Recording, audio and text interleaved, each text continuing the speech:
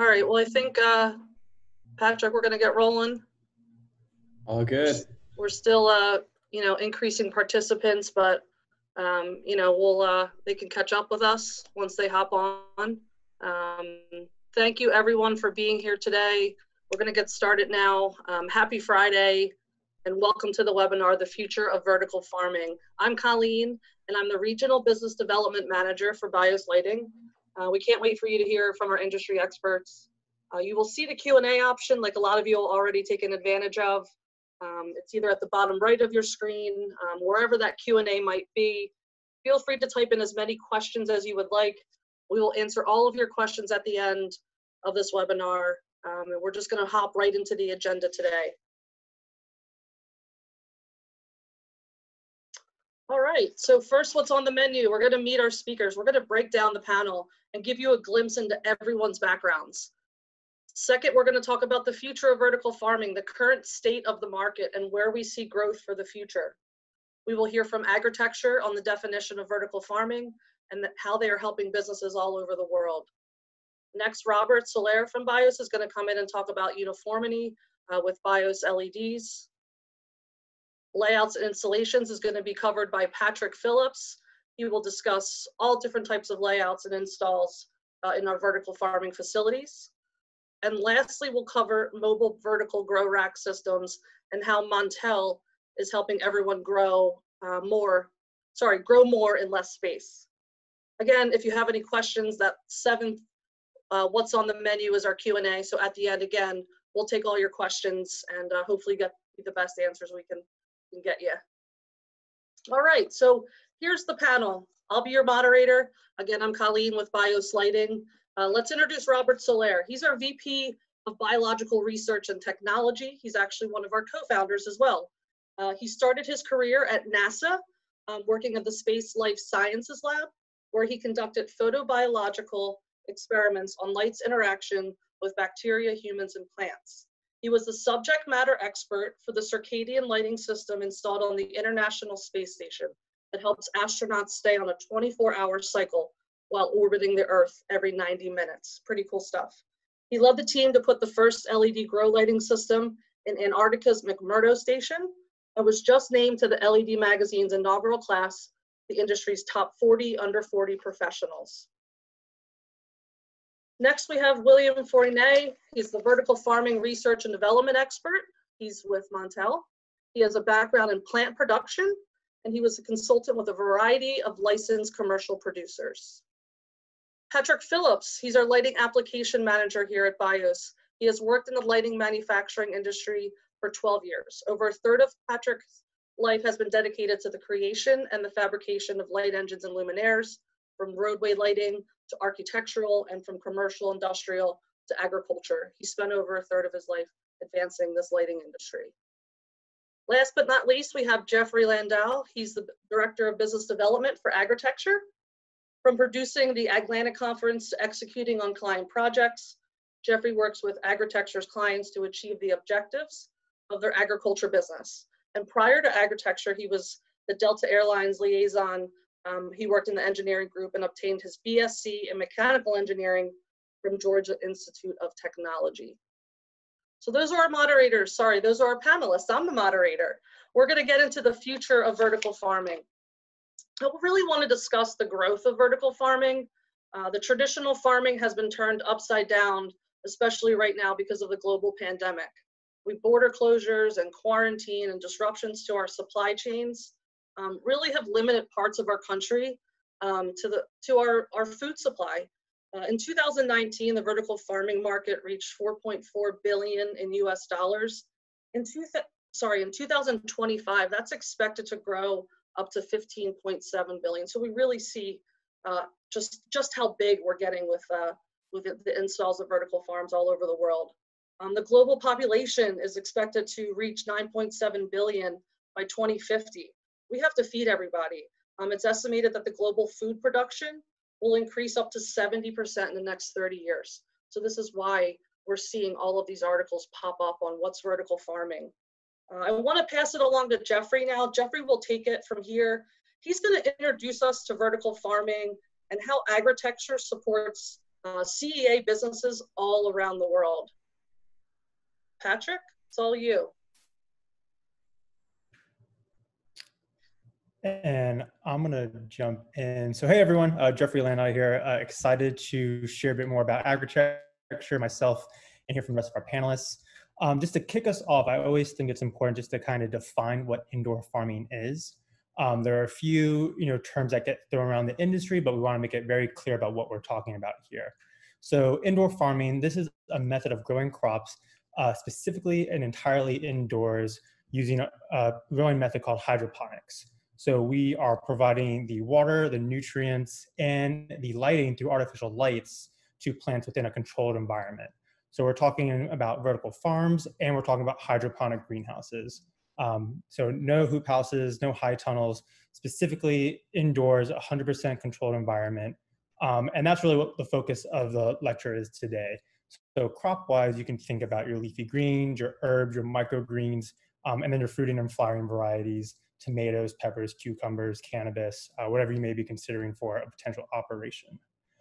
So going to the next slide, I can tell you a bit more about Agritecture.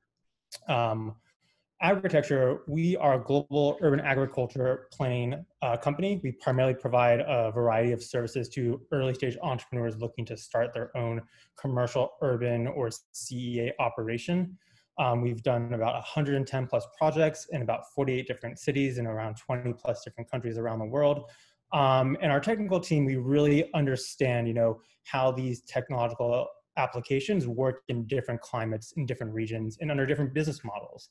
And that's really critical when you look to build out your business, is to understand, who is your customer, who is your market, what crops you want to grow, because that will help you better understand your technology options as you move forward in your design of the business. And for Agritecture, what we do with early stage entrepreneurs is really walk them through that process. And one of the ways that we do that, in the next slide I can show you, is through Agritecture Designer. So this is a great software planning tool that allows any early stage entrepreneur really to model out their own business idea from that very starting point of, just the R&D. What kind of operation do I want to build? Greenhouse or vertical farm? Where is this going to be? What crops am I going to grow? And what is this going to cost me?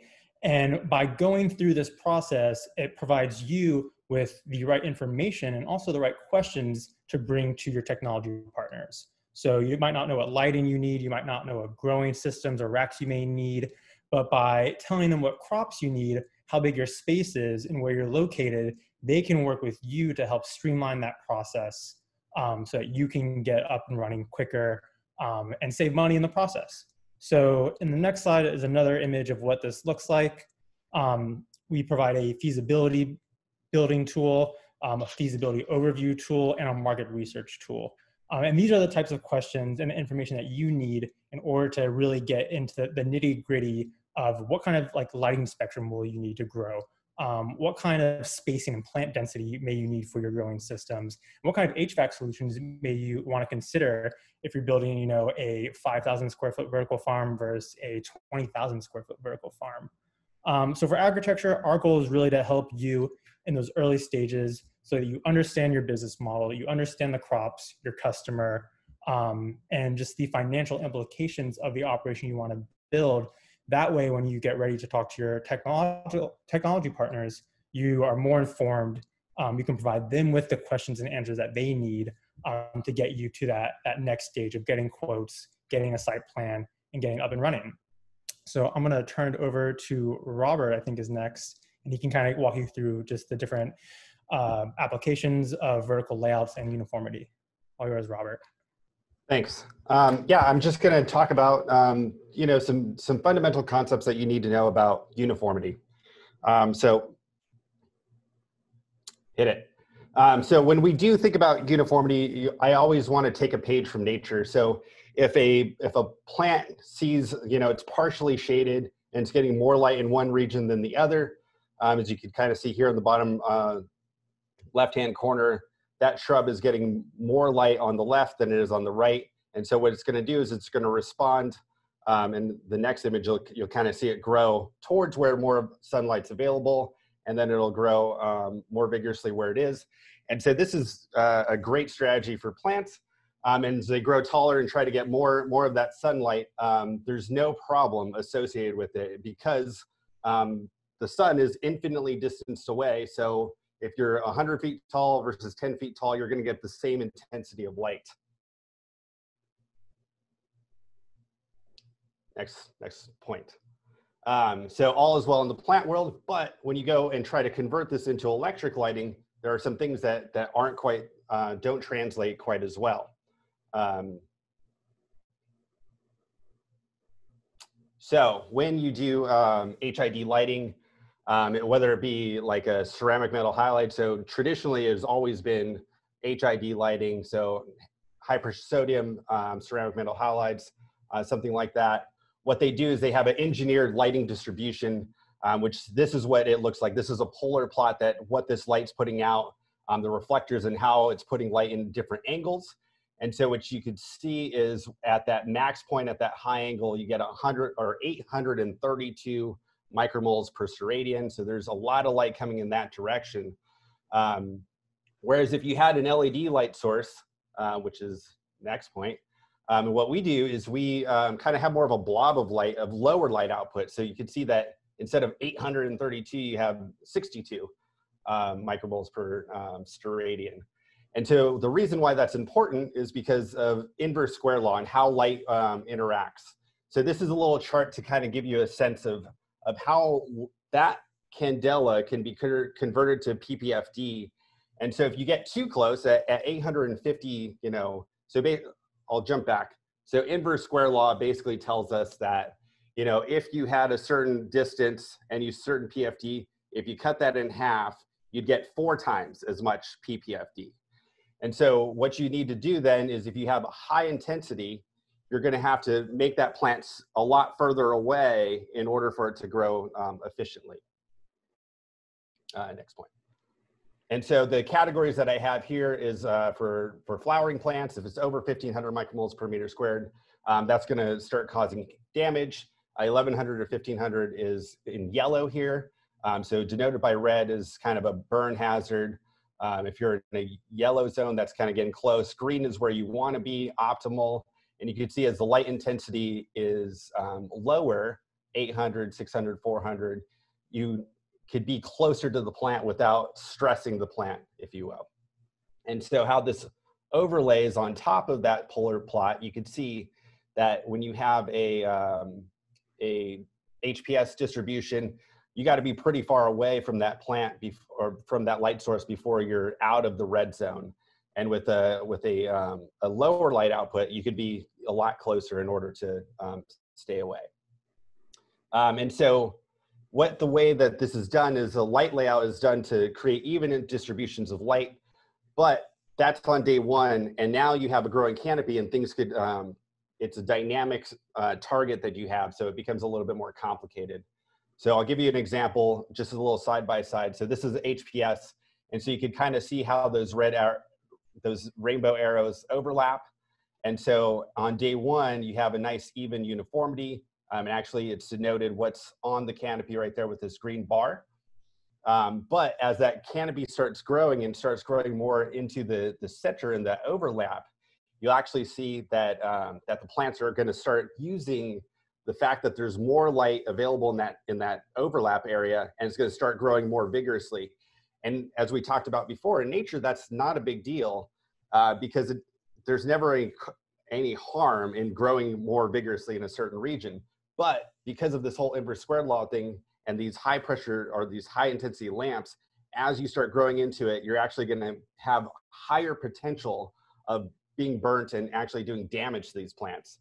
So the next stage is showing kind of over what happens. And now almost your entire crop is kind of in this, go back, in this kind of over the top and potential hazard region.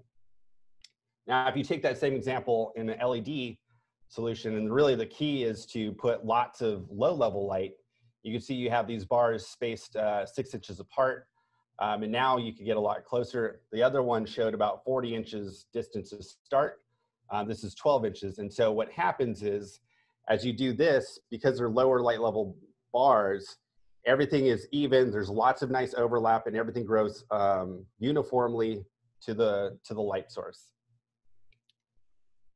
And so what happens is that optimal uniformity, that optimal growth place stays throughout all stages of growth. So some just key tips when you're doing stuff with LEDs are, the uniformity generally breaks down when the distance from the light source to the canopy is about 2/3 of the spacing between the light sources. So if you had 6-inch spacing here, like we're showing here, that means that about 4 inches distance is when the uniformity starts breaking down. So you want to be further away from 4 inches from it. But also with the way that our lighting is designed, actually that's the distance where you start kind of entering that burn hazard area. So it's really actually designed to have maximum uniformity up until that point. So you basically you want to design your crop so that you have at harvest is 4 inches distance away. Whatever your starting point is, basically whatever it needs to be in order to that. So ideal for crops is cannabis. It could be dimmed down for any other crops. But the idea is that you never really approach that potential danger zone, and you basically, and there's ultimate uniformity the whole way through. So I'm just gonna give you, that was a lot of information, so I'm just gonna give you some concluding statements. So maximizing uniformity for plant health requires the most amount of low output bars. That's the way you want to think about it, is small, like only a handful of really bright light sources is going to give you this potential for hazard for your plants. Breaking that up into smaller incremental bars is going to be way more efficient for your uniformity, and it'll make sure that it maximizes your plant health. And then so that gives you the ability to be closer to the plants, which means that you can put more shelves if we're talking about vertical farming. And then the next point is that that means you get more product. And what we've done at BIOS is we've optimized the product to be modular so that you could do it for any crop type. But Patrick's going to go into a little bit more details, but this is kind of the gist. The big takeaway here is as many low output bars as you possibly can have is going to be the ideal situation to get as much density and more food and more product out of your vertical farm. Thanks, Robert. Patrick is now going to take that thought from the lighting perspective and talk about our layouts and installations and how all that works. So Patrick, if you want to take it away, go ahead. Certainly. All right, so we'll just jump right into it. Mobile racking is on the rise, particularly with indoor grows, of course. You can stack multiple tiers on top of each other, and you can move them back and forth to harvest or move plants as you deem fit for growth phases, etc. So, to Robert's point, the best thing you can do is have multiple points of light over your crop. So what we have designed here, specifically for mobile racking, is quick mount brackets. It's 2 brackets that will run over an 8-bar kit. I'm not sure how familiar you would be with the LI bars that we supply, or our fixture products in general. However, we're optimized for this type of grow, and no matter what your crop is underneath the light. So here we're just kind of looking at the overall layout of how these fixtures would look in a mobile rack. I also have some other applications here to also be going over, but we engineer everything for you right off the top if you need it. However, the entire principle behind our lights is what Robert said, is modularity. How adaptable is it, right? Like, we used to grow in very specific ways, but now we're breaking that down with advances in lighting. So now we don't have to grow in such a natural, rigid format. We can actually start, modernizing that and making it more practical for humans. So on this next slide, you'll see that we go into static racking here. So this is the same fixture mounted in a different application, and the picture on the left is probably the most intriguing one, because we have these bars mounted directly to the ceiling on top, and then if you look along in the racks, they're hung down by jack chain, and then there's an eye bolt that it interfaces with into the fixture. Cords and the spacing allow you to space it, most of our bars anywhere up to a foot apart. You should never need much further than that, honestly. if you're trying to hit general crops, but that is case specific. And if you go to the next slide, we have another application that we like to do for, this is shown in a rack, but however, the mount that we designed here is actually made so you can hang in a container grow. So the point of these three different pictures to show you is that BIOS has put a lot of time, money, and effort into designing very unique, scalable solutions, no matter what your grow is. I mean, nothing's more uncertain in the future. So we just need to brace it and roll with it. And that's what BIOS has done exceptionally well. I've worked for a few different lighting companies, and BIOS has really had a stranglehold on being ready for whatever might come. So this slide here, this is just uniformity to what, to again, kind of accommodate Robert's points there. These are in micromoles, the color scaling's in micromole. And this first one here is a 4 foot by 4 foot section. The bars are 4 feet long. And so this would have 8 bars centered half a foot on center from each other. So you're covering a 4 foot by 4 foot area. Excuse me. This reading is from 4 inches away, 3 inches away, I'm sorry. So this would be like an ideal grow for a high demand, like a high light demand, almost, you know, I mean, let's just say this would be ideal for cannabis, honestly. But the next slide will show how you can spread these bars out over a 4 foot by 8 foot section and get, you know, great performance, lighting performance for leafy greens, vine crop, you know, anything you might think of. And that's now covering double the state. One picture covering twice as much square footage, just depending on your light level. And I guess onto the final one. All right, so the future applications, as I said, nothing's more uncertain or amorphous than the future and everything. So why don't we just try and control it?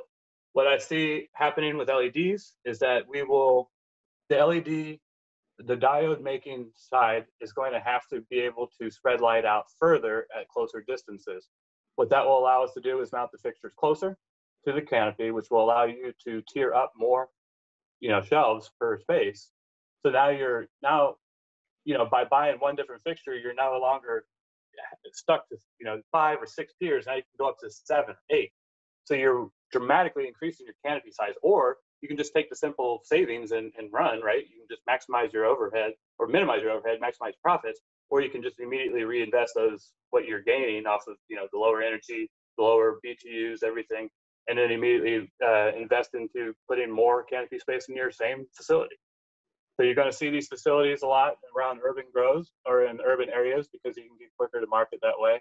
So this type of interior growing and LEDs is going to be a very unique chemistry going forward, particularly now. I mean, as cliche as it is, nothing's more exciting than it is right now, but you know, we got some good stuff coming later.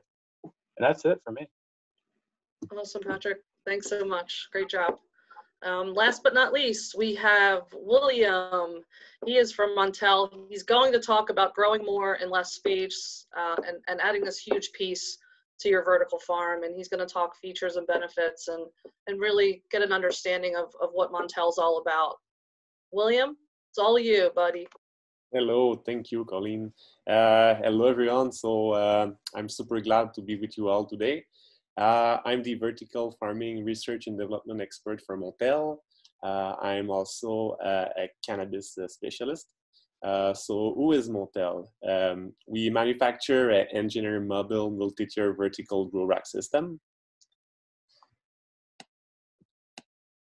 You can change to the next slide, please. Okay, thank you. So yeah, the concept, grow more with less space. Basically, our system allows you to multiply your grow space.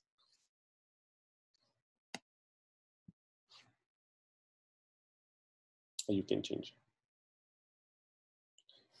Okay, so here, as you can see, on top of having the possibility to multiply your grow space, you can also maximize your canopy by using model benches on rails.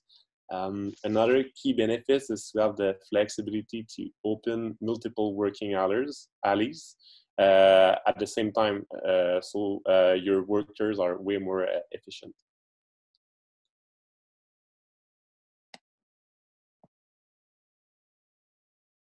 Please change the slide. Okay, so a little bit more about my background. So I used to work at Verdelite. I was the head grower there. Verdelite is a licensed producer based in Quebec.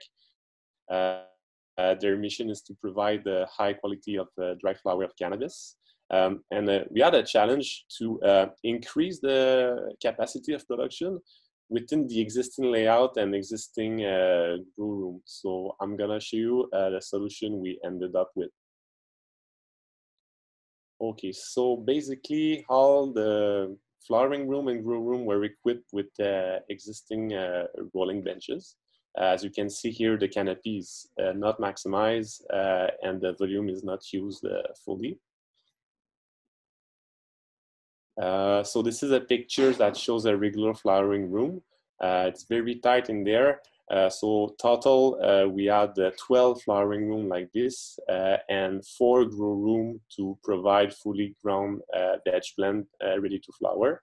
So what we did is naturally we converted the existing grow room to flowering room. And so that way, these rooms were already equipped with more or less the same equipment. So we went from 12 room to 16 room dedicated to flower. So can you just go back, please? Okay, thank you very much. So oh, you can keep there, yes. In the Montel. So what we did to be able to provide mature plant to this flowering room is we use a small room in the facility that was dedicated for pre-veg. And we had the communication with Montel, and we designed from scratch a nice 3-tier levels growing system on rails. This type of racking is the green rack. And within this really small room, we had the place to install. Basically, there's 3 different stages of row in this room. So the first row is for the first week.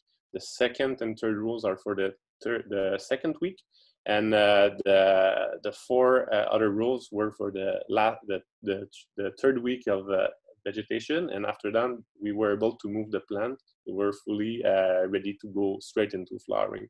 I'm going to show you a little bit more picture of the system. You can change the slide, please. Thank you very much. So here, it's the beginning of week 1. Every time we change stage, we decrease plant density by 2, but we increase light intensity by 2. You can go to the next slide, please. So here it's the second week of stage 2. For the first 2 weeks, we used the 1 liter grow bag in mesh here. The grow medium is cocoa fiber. You can go to the next slide, please. Okay, so here you can see it's the beginning of week 3. So the plants are in their final container. And then you're gonna send the next slides, just the end. Oh, thank you very much. So here it's the end of week 3, and the plants are now ready to be moved into the flowering room and to go straight up in flowering. So, okay, one very important challenge we had is to keep the efficiency for the workers. So the room was really small already, but with the Montel racking, we were able to also maximize efficiency. So as you can see, there's 2 teams of workers on each side of the racking. It's something that is not even possible in the flowering room with the regular rolling bench, because when you open it, you have like 1 team at a time in a single row. So still, we were able to have happy workers in a safe and ergonomic environment.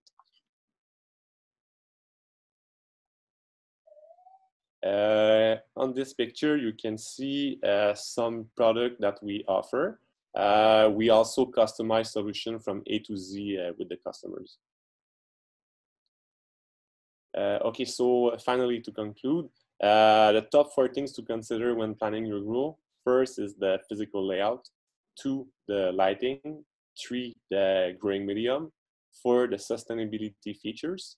But overall, I just want to say that we are not only selling equipment, but we have an ecosystem with our partners of expert, and we support you through your project from the beginning to the end. Thank you very much, and please feel free to ask us questions in the Q&A section. Thank you. Awesome, thanks, William. So yeah, I think that's what we had from the panelist side. I really want to jump into the Q&A. You know, as the panelists have spoken, you know, I think we talked a lot about maximizing your space the best you can and making sure your uniformity is on point. I think that's really important when it comes to your LED lighting. And then using your support systems and software out there, like Agritecture provides. I think their software is super easy to use. I've jumped into it a bunch of times. So using something easy where you can get started and really start to plan, you know, what you're going to be doing in the future with growing. So with all of that, I want to get into the Q&A right now. Give me a second to bring this up, and let's jump into some questions that there is right here. Okay, so let's go with Greg Adams.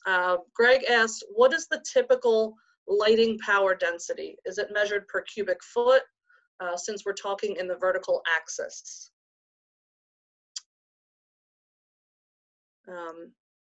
That is our first question. Robert, do you want to take that? I was going to actually see, I feel like Patrick has done a lot more with power densities. Sure. Actually, don't quite understand what is that being asked. Can we get clarification on that? I think he's just saying, you know, now, you know, there's watts per square foot, right? But now this is going multiple tiers. And so he's asking two questions. One, what's typical from a watts per square foot? I don't know that we're talking about in cubic feet, but, you know, now that we're going, you know, 3, 4, 5 tiers high, you know, are we, you know, hitting critical mass on the energy that's coming into the building? Gotcha. Yeah. So yeah, depending on where you're at, 9 cents per watt, because in America is what you really want per square foot. What you'd really like, but that's also very dependent on your canopy and your crop. I mean, for instance, 9 cents per square foot would be supreme in lettuce growing, and you would probably be for lack of a better term, God tier in cannabis with that type of overhead cost. But that's about the ratio, I guess. That's the closest thing I could probably come up with a ratio off the cuff. I would like a little more elaboration to the question from you said from Greg.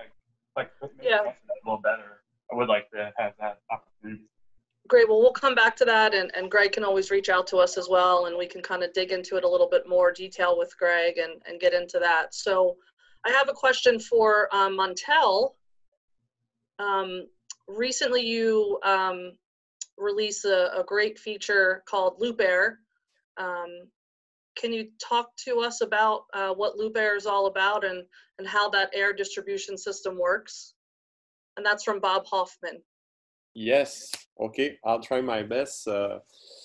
I just joined the Montel just recently, so I apologize in advance. I don't have all the details with me right now, but basically, maybe talk about how it would help you. You know, when you were a grower, when you were working in facilities, you know, what's that Loop Air system doing? It's taking out heat, correct? Okay.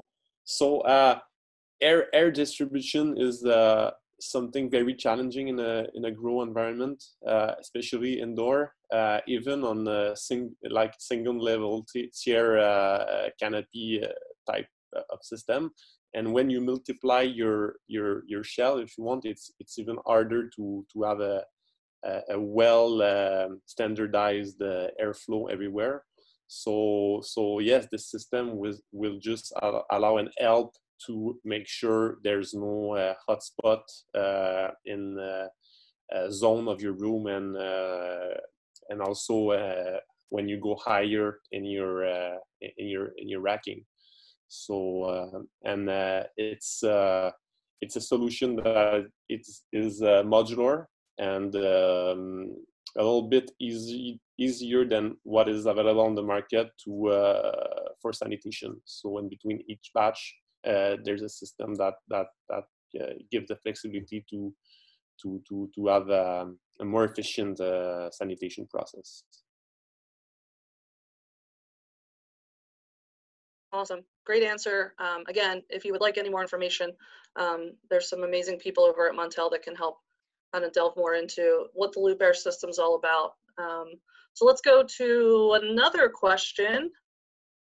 While William, you're here, sorry, don't mean to give you one more question, but how do you handle drainage using a mobile rack system? Your photos show the fill side, but not the drain. That's from Nicholas. That's from Nicholas Walters. Hello, Nicholas. It's a very good question. For this particular setup, we used flexible hose drain with a manifold that was redirecting all the draining water into the physical drain of the room. So there's different several ways to do it. It also depends if you have your drain in your room or not. If you don't have an existing drain in your floor, it's also possible to use a pump with float and reservoir. I would not recommend to build a new room like that, but if you have to, it's possible.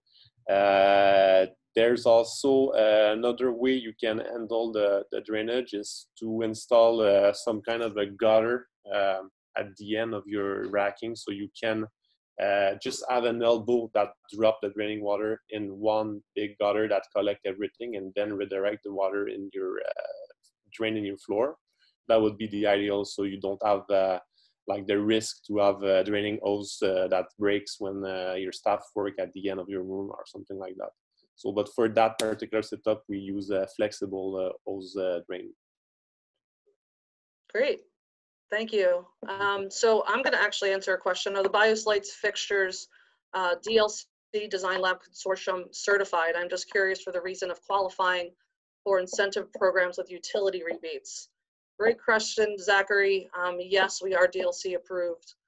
We have DLC UL approval. So hopefully I can answer any questions you need about that, but just wanted to make sure that that was covered.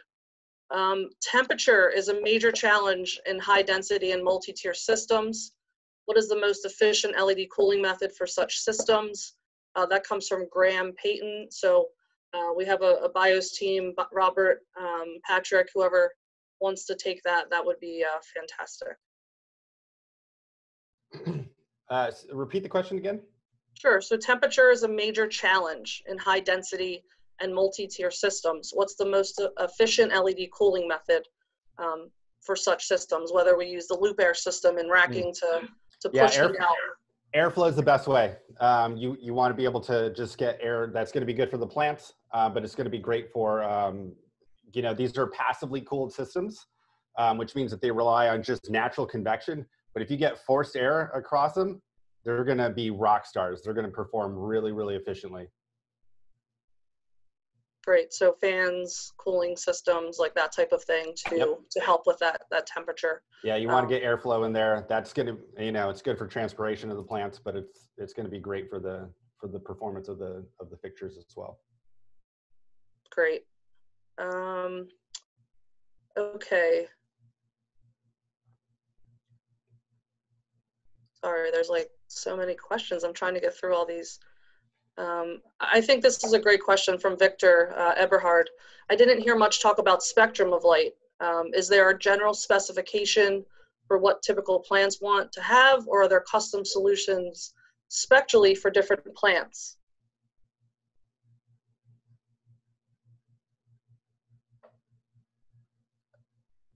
Yeah, so I mean, our spectrums is really have been tried and tested and kind of designed for most crops, specifically cannabis. But there is, you know, there are things you could do to tweak the spectrum here and there, change the morphology, change some of the you know, things like anthocyanin and other chemical compositions of the plants, but by and large for photosynthesis, it really is, our spectrum has been kind of tweaked towards max efficiency. So max micromoles per joule. And those LI bars that we were talking about, the 8-bar kit was 2.51 micromoles per joule bar is pretty efficient. So it's really kind of tweaked for that, trying to get the most photosynthetic yield out of a diode. And I think on that same question, we talk about spectrum and, you know, replicating the sun, I think, which is really important. You know, that's how our plants are growing now. I think bringing it indoors, what sort of anthocyanin response do you see with your 8-bar units? You know, are we seeing anything different response-wise from that? And that comes from Eric Steerup. Yeah, that's a tough question. It really all depends on a lot of different elements. But you know, do you have anything that you can think of, you know, that could answer that for Eric? Yeah, some of the state of the art is, you know, is to have a single blue peak, which, you know, pretty much drives that anthocyanin production. There are things you could do with what I like to refer to as broad spectrum blue, that kind of dithers it out. And that's actually really an interesting thing that we're looking at. I don't have too much of a great answer as to specifics, but I think that to enhance the anthocyanin production, you'd probably want to go with a broad spectrum blue, but you need a baseline first in order to get there. Awesome. Question for William. Does loop air have a horizontal air distribution or vertical? We'll give Robert a break for a minute. Let him drink some water. I'm not sure exactly understand, but I'll try my best. Okay, so what is very incredible with this system is it not only move the airs, but it's gonna suck the hot air from the middle of your shelf, between your growing table and your light fixture. So it will remove the heat and redistribute fresh water on the side. So it's not only moving from top to bottom. So basically this is it. I hope that it answers your question. But I have more detail. The direction of the airflow is more like, I think, around 45 degrees. So it's that way on the side. So we have that kind of nice loop and distribution. Awesome. Let's get Jeffrey involved. He looks like he's getting a little sleepy. I'm here. I saw two questions, one from Brandon and Vijay. Yeah. So you want to read out? You want me to read out Brandon's question? Yeah, go for it. Just so people can understand what he's asking. So Brandon writes, where do you see indoor vertical gardening evolving as a percentage of overall crops grown worldwide over the next 10 to 20 years? Do you see it mostly in largely populated areas or individual small towns all over the place? So why don't you start with that one?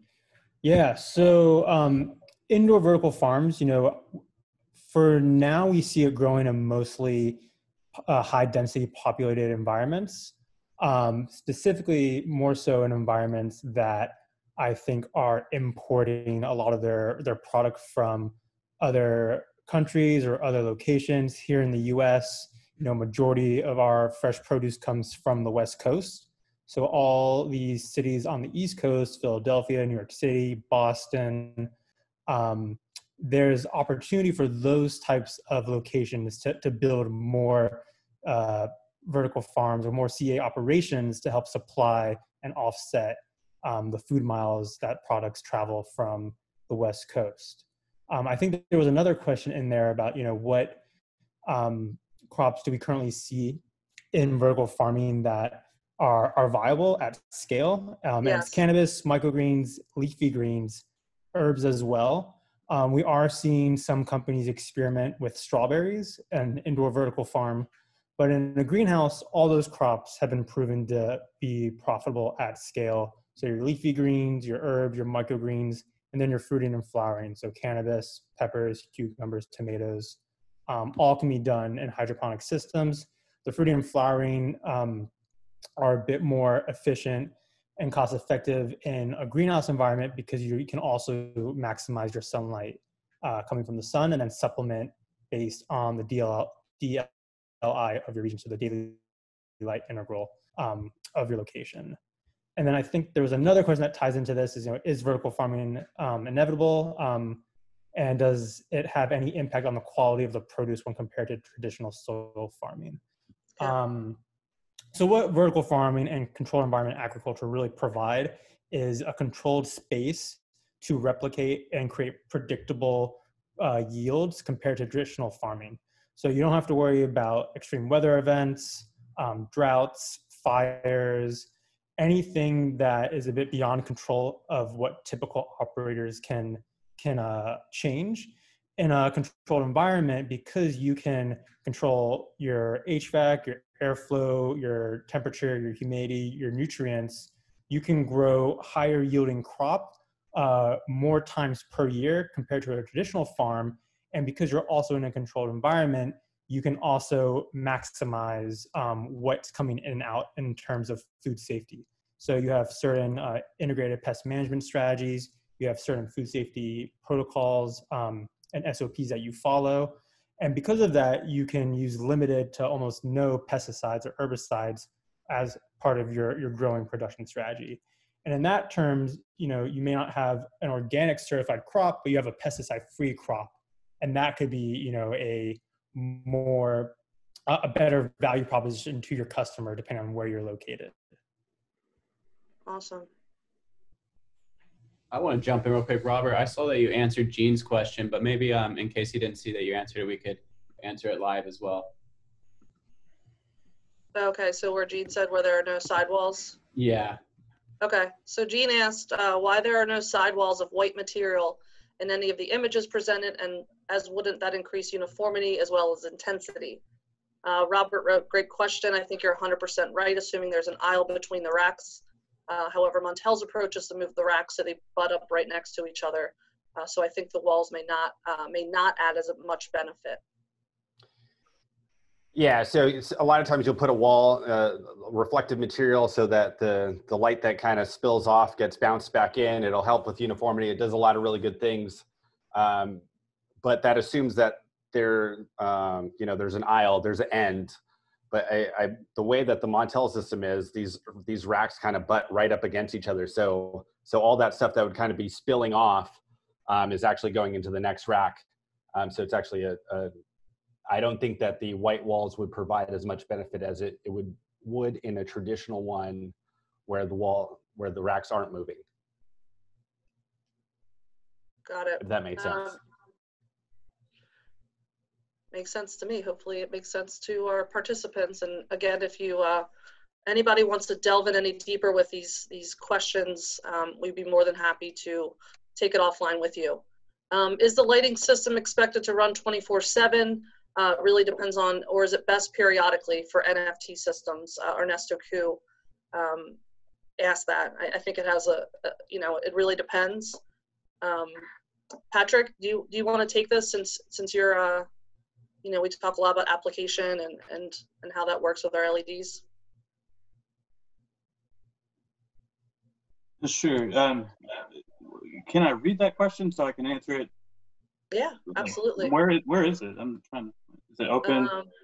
Yeah, it's in the Q&A. It just says, is a lighting system expected to run 24/7, or is it best periodically for an NFT system? Why don't you just talk about more of timing and dimming and all that fun stuff? Yeah. So what we typically do is design around photo periods based on crop types. So for instance, let's just throw strawberries out there. So if you're doing supplemental lighting strawberry or something, you want 12 hours or so. So you would do off period as well as on. I do know that there are systems that people do, proprietary based systems that people will do that will streamline that, and your plants will mechanically move down a line as they get older, more mature, and it changes the amount of light that they get. But most of the time, people will just typically dim. All of BIOS's fixtures come with standard mounting capabilities. So the leads are coming out of the driver box there along with your AC. And you can just tie that into your favorite dimming system, Ritter, Agriculture, whatever, and or Agilux. And you dim to your needs. When I do a layout, I will typically attempt to design around, to the best of my ability, my understanding of your growth. So if I'm learning that you are growing in your building, and you are doing all flower phase for cannabis in room 1, and then you're doing leaf grains in room 2 for some reason, I will design to the best of my ability from beginning to end, or whatever you specify. But yeah, photo period is typically the way that we go around. I don't really push photo period past 18 hours. I try not to, but I'm at your command. Yeah, I think with, there's a lot of custom things that come into play, but again, we're willing to, everyone's sort of a custom project when they come into us. So we can delve into that a little bit more offline as well. I think I would like to cover this question. We have a few more minutes here. Mark Sundin, I think it's really important, the cleanliness of a facility. How easy or difficult is it to clean facilities post-harvest? Are there any rack features that help with facilities cleanliness in and around the racks? And William, I want to just talk more about the lighting, the integration with Montel. With our lighting, we have a tempered glass covering on all of our LEDs. Nothing is exposed to all the elements. So it's really nice that you can take a rag and clean our lights.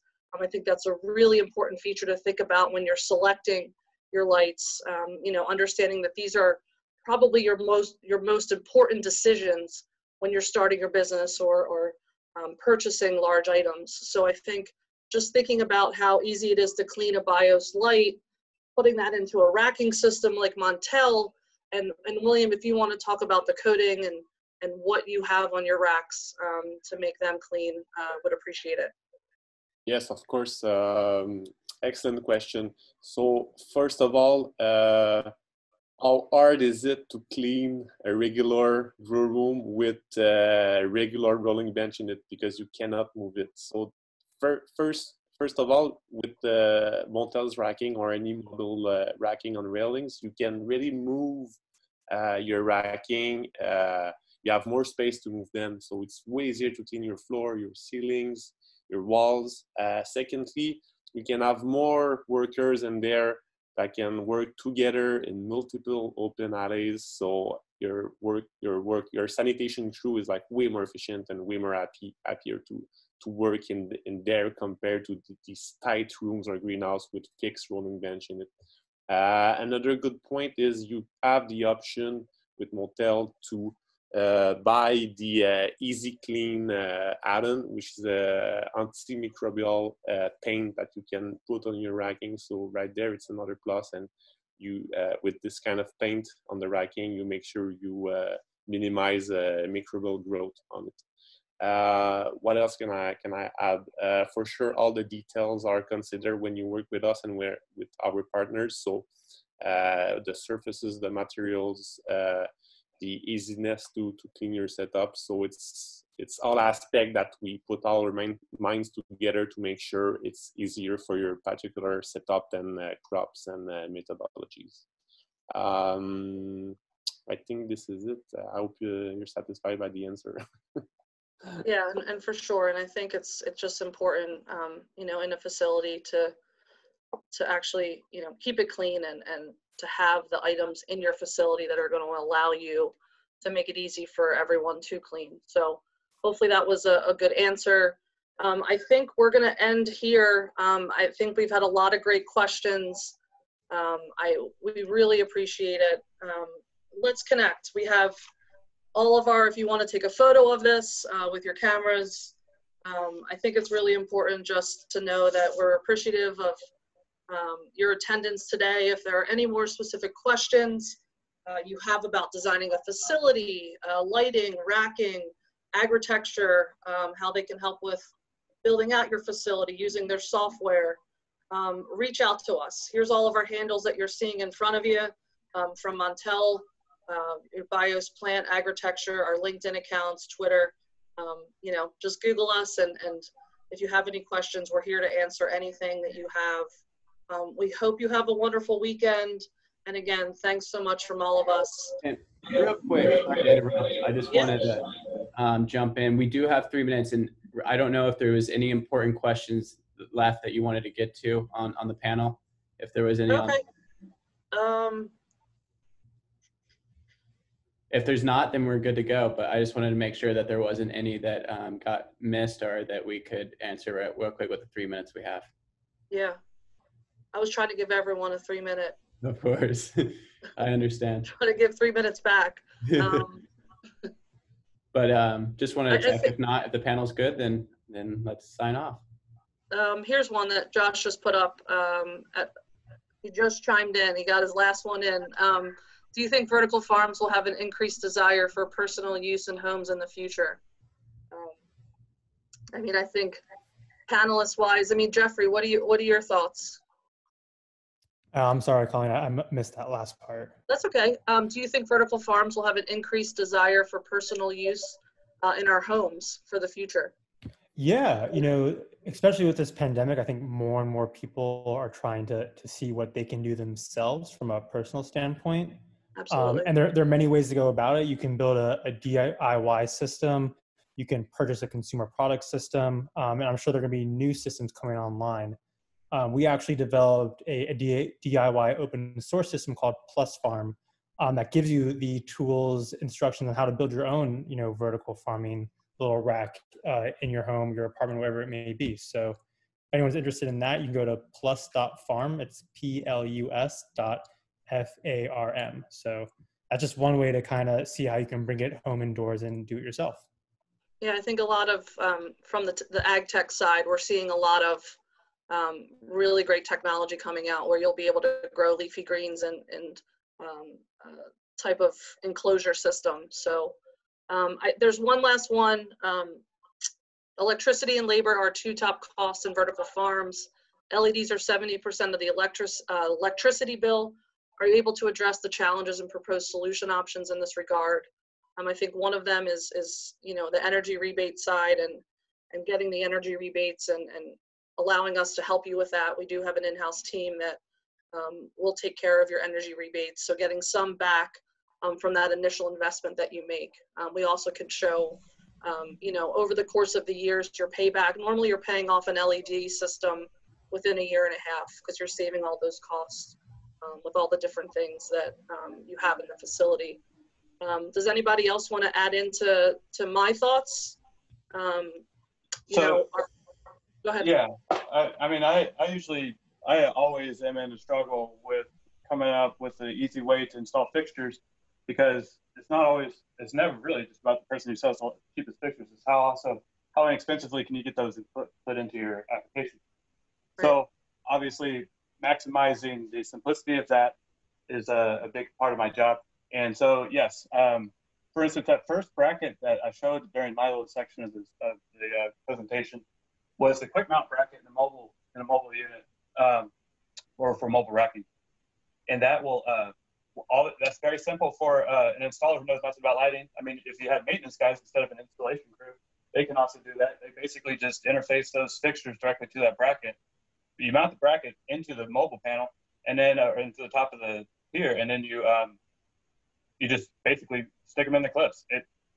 I did one myself, and typically there's two people that would install one fixture if you think about it. You know, the center upper and then the footer upper, I guess. And right.